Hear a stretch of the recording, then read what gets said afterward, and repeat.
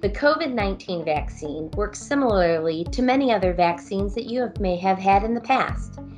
Vaccines work to allow our body to create antibodies to fight against disease. Initial trials of the COVID-19 vaccine does show that it is effective against preventing the COVID-19 disease. In fact, a recent study by the New England Journal of Medicine shows that the COVID-19 vaccines are 94% effective. However, we are still learning how strong and how long this immunity is. Additionally, many of you may know that there are different variations or mutations of the COVID-19 virus. At this point in time, the COVID-19 vaccine is effective against those different mutations that have been discovered.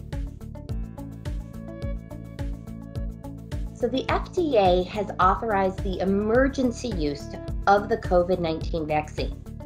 At this point in time, there are two manufacturers of the COVID-19 vaccine, Pfizer and Moderna, and these are both two-dose vaccines. Each of them have had clinical trials with over 44,000 recipients, and none of them have had serious safety concerns. Now, the vaccines, very similar to other vaccines, have had some typical reactions of those of normal immunizations, such as local site reactions, or maybe some mild systemic complaints like fatigue, nausea, and headache. But this is a good sign, and the COVID-19 vaccine is showing great results.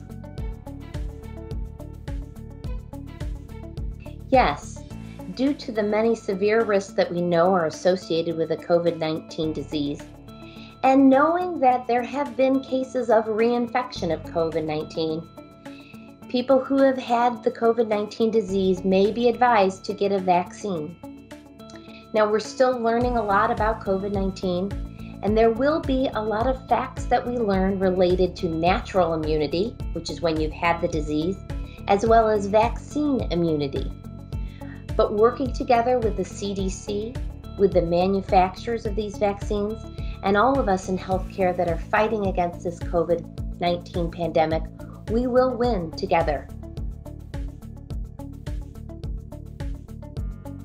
Yes, the vaccine is meant to be one method of preventing you from getting the disease. However, as we've mentioned, we're still learning much about COVID-19. Having the vaccine also does not prevent you from being a carrier of the virus. The vaccines are not the silver bullet. You should do all that we've been doing during this pandemic to protect yourself. Things that are important: hand washing, wearing masks, and social distancing. Continue these best practices that we all have been doing during this COVID-19 pandemic. The COVID-19 vaccine has been initially distributed to hospitals and clinics throughout the United States, as well as globally. The CDC is working with pharmacies to offer the COVID-19 vaccine.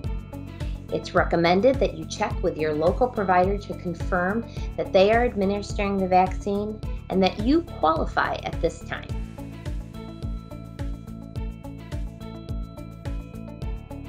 The vaccine did become available in mid-December to high-risk populations first. This includes our frontline healthcare workers, essential workers, and those with underlying conditions, and those greater than 65. If you do not fall into one of those groups, it may be a few months before you can receive the COVID-19 vaccine.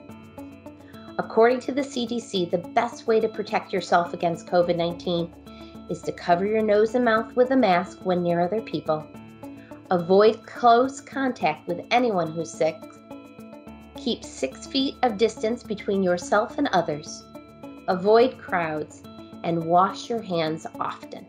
For other questions related to COVID-19, please visit mdlive.com/coronavirus.